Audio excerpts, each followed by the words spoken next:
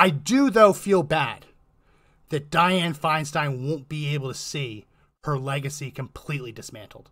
Like, maybe that makes me a little bit of a sicko, but I would have loved, literally any day right now, Judge Benitez in California is set to issue a ruling in the Miller case, which he's already done it once. He's going to do it again. Overturn California's assault weapon ban. I'm sad that Dianne Feinstein didn't get to experience that.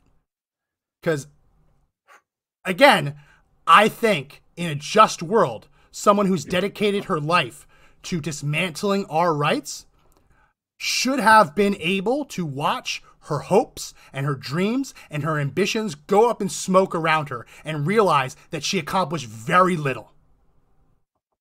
You see, I don't wish people ill, Producer Josh. I don't wish ill on anyone. What I tend to wish on them is mediocrity.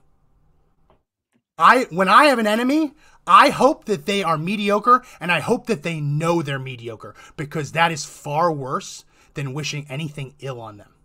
Knowing that when they tally up the accomplishments, it'll be left wanting, and she will not have left a legacy that will last. Call me a sicko, but I'm sorry, when you dedicate your life to eliminating my right to defend myself and my family and my neighborhood and my community, I'm sorry, I want you to experience watching that movement collapse. And she was days away from seeing it, Josh.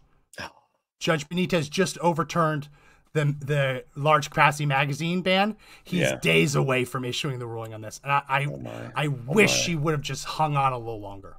Sorry.